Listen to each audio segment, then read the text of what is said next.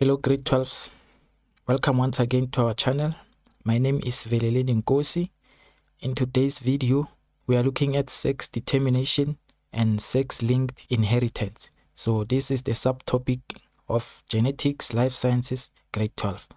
The content of this video, I will show you the structure of a human karyotype. I will show you the difference between a male and a female karyotype, and then I will also show you how to represent genetic cross to show the inheritance of a sex. And then in sex-linked inheritance, I will show the example of an sex-linked alleles and then sex-linked disorders. And then again, I will show you how we determine genetic problems involving homophobia and the color blindness disorders. So this is the content of this video. So without wasting more time, then let's get to it.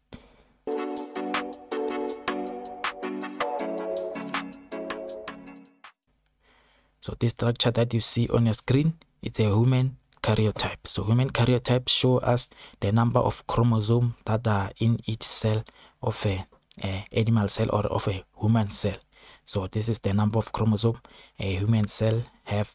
We have 23 pairs of chromosome, and then of 23 pairs of chromosome, 22 are called autosomes, while the 23rd one is called gonosome. So the gonosome is a sex chromosomes. So the function of autosomes, autosomes control appearance, structure, and the functioning of the body.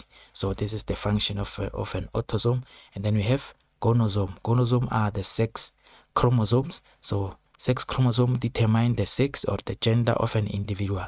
So these chromosomes here are the ones that determine the gender of an individual. So, and then if you see, these chromosomes are in pair. Actually, we have 46 chromosomes, but because they are in pairs, we say 23. So chromosomes are in pair. We have chromosomes from paternal or from the father, and we have chromosome from maternal. So for example, this chromosome maybe is from paternal, I will say father, and then this red one is from maternal, I'll say mother. So each pairs here are homologous chromosome. One is from father, one is from mother. These pairs, they have the same characteristics and they are equal in size. So one is from father, one is from mother, including the sex chromosome. So the one is from father, one is from mother. So this is the human karyotype. Every organism has a different karyotype, has a different number of chromosome, and then even the size are not equal. So if you are asked about human karyotype, then we must know this is the structure. It's a complete structure. And then next up, I want to show the difference between male and the female karyotype. So in male karyotype, on the sex chromosome, we have Y chromosome and the X chromosome. This is male karyotype. So, and then female karyotype, we have X chromosome and the X chromosome at the sex chromosome or on the chromosomes. So in female it's X and X, and then in male it's X and Y. So if you can check, the sizes are not equal. So in male the Y chromosome is very small, while the X chromosome is big. And then on the female they are large X chromosome. So they are large. So sex chromosome are X and X in female, and the sex chromosome are X and Y in male. So this is the difference between a male karyotype and the female karyotype. They both contains 22 autosomes, which are the ones that control structure and functioning of the body, even in all female and male. The only difference is on the sex chromosome or the gonosomes. And then these cells or this they undergo meiosis. So in meiosis, we know that the result of meiosis is to produce these gametes by decreasing the number of chromosomes, because here we've got 46 chromosomes. After meiosis has taken place, we will have 23 chromosomes, including in the female. So the result of meiosis, this is the result of meiosis. In male, we have a male gamete. So this is a sperm cell. So we have two types of sperm cell. One sperm cell contains X chromosome at the sex chromosome. So you find that there is an X chromosome, and then one gametes contain Y chromosome. So we've got two types of sperm cell. And then in female gametes, we know that after oogenesis, the result is only one ovum will mature. So this matured ovum will only have X chromosome only. You will never find Y chromosome in female gametes. Only X chromosome is found in female gamete. And then if it happens that the fertilization has taken place, and then it depends on which sperm has fuses with the ovum. If the sperm that fuses with the ovum has X chromosome, then they will produce a female, because we will have X and X. And then if the ovum has fertilized by the gametes that has Y chromosome, then they will produce a male, because we will have X and Y. So this is how sex has been determined, or sex has been inherited. So it depends on the sperm cell that fuses with the ovum. Then next up is a genetic cross. So this is the one example of a genetic cross. A couple has 3 sons, and female is pregnant again, and the female is pregnant again. Show by means of genetic cross what is the percentage chance is of the couple to have a baby girl. So here, like we have a couple, a male and female, which have 3 sons, and then the female is pregnant. So now we have to show the chances of the couple to have a baby girl. We know that the children that are already there, they have no effect of which gender will the baby be, so we don't include them. We'll only put the parents. So here, this is the table that we have to fill. This table, you must know how to draw this table by heart, because during examination they won't give you this. You have to know how to draw it. So in our last video, I show how we put it down. So P1, these are the parents, and then we have to write phenotype. So the phenotype, it's male and a female. Remember, the children are not included here. It's only crossing male and a female. So here it's a male and then a female. A male is crossing with a female, and the genotype of a male. So here we put the sex chromosome of a male. So we know that male has X and Y, while a female has X and then X. And then this chromosome, they will undergo meiosis. And then as they will undergo meiosis, a male will have one gamete that contain X, and then one gametes that contain Y, while female will have X and X. So now we go to fertilization.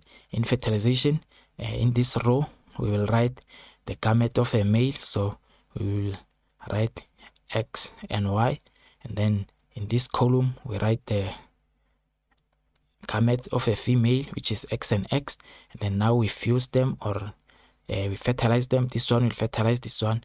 We end up with X and X, and then this one and this one will have Y and X, or X and Y. This one and this one, X and X, and then Y and then X. So now if you see, we've got X. For the genotype, we have X and X, and then we have X and X again, and then we have Y and X, and then we have Y and X. So we have 2 X and X, we have 2 Y and X. So that is mean 2 boys and then 2 girls. So phenotype, the chances of phenotype, we have 2 boys and then 2 girls. So the chances is 50%. That is the chances of having a boy or a girl. So the chances of having a girl are 50%.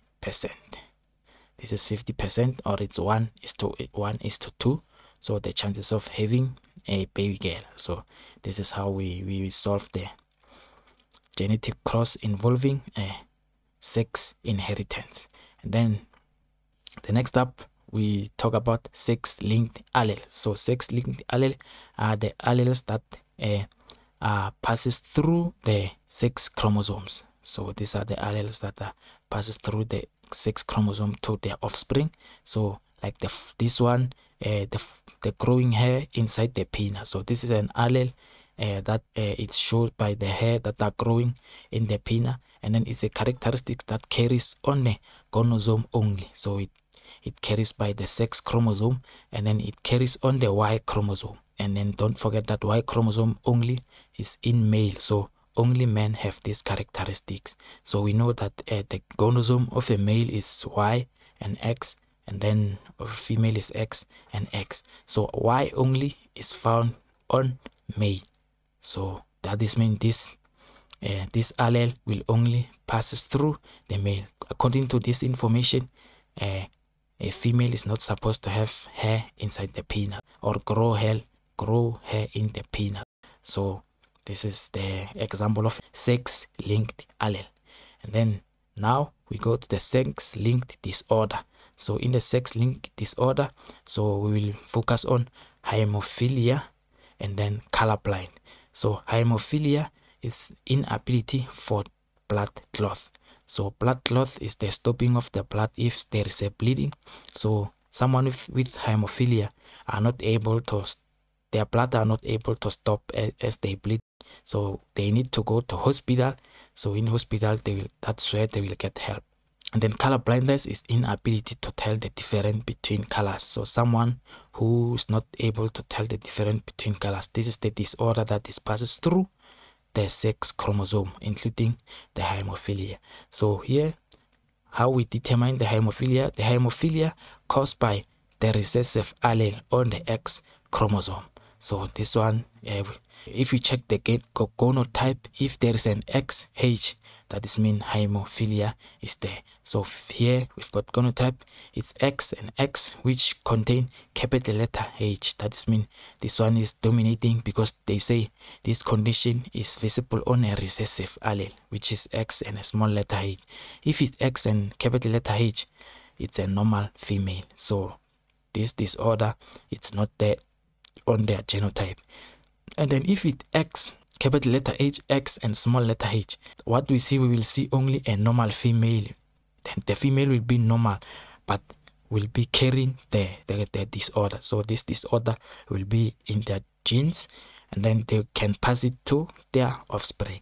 And then if it's X, H and H, and then this female will be homophobic. So because it's X, small letter H, X, small letter H, it's recessive. So, and then they say this condition is caused by recessive chromosome. So here we've got two chromosomes that are recessive, and then the female is a hemophilic disorder. So this disorder will be expressed. And then now we come to male. Male, we know is X and Y. So if it's X and capital letter H, so we know capital letter H is dominating, so it's a normal male. But if it's X and small letter H, then the male is homophobic. That is mean this condition, there is a high chances to happen into male than in women, because in women is only 1:3 chances, and then in male is 1:2. So there is a high chances for this disorder to be in male than to be in human. And then another disorder, it's a color blindness. So the color blindness, it's also passes by the sex chromosome. Color blindness causes by the recessive allele on the X chromosome, which is the XB. So here, because it's recessive, it has small letter B. So if it's a capital letter B here, this is normal female.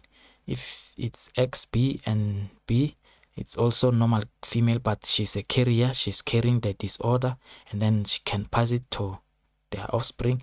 And then if it's X and B, it's a colorblind female, because here it's a recessive, X recessive and X recessive. So the female will have this disorder, so it will be visible. And then in male, if it's X and capital letter B, and then it's a normal male. But if it's a small X and small letter B, then he will be. So this is how we determine this condition. So we determine by seeing the recessive or the small letter on the X chromosome. So this is all for this video. If you have watched to this far, I say thank you very much. Give this video a thumbs up and subscribe to our channel. If you are studying, good luck with your studies. Thank you very much. God bless you.